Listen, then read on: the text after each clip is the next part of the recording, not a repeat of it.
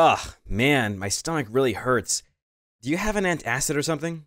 No problem, bro, I got you. Ah, thanks, man. You know, I probably ate something weird last night and... No need to thank me. No need to thank me. Jesus, it burns!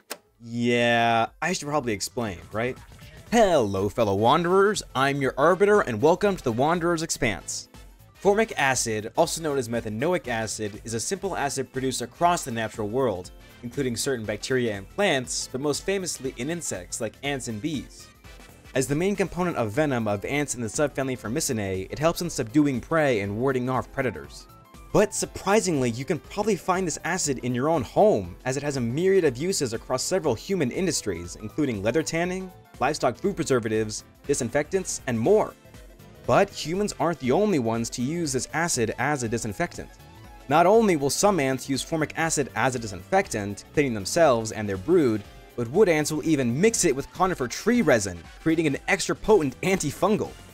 These wood ants, along with some other members of the subfamily Formicinae, don't have a regular stinger, and instead have an acidopore, a nozzle-like opening they can use to spray their ant acid onto their enemies.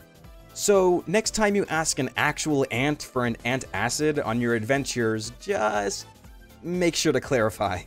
Anyway, I hope that cleared things up, and roll tape!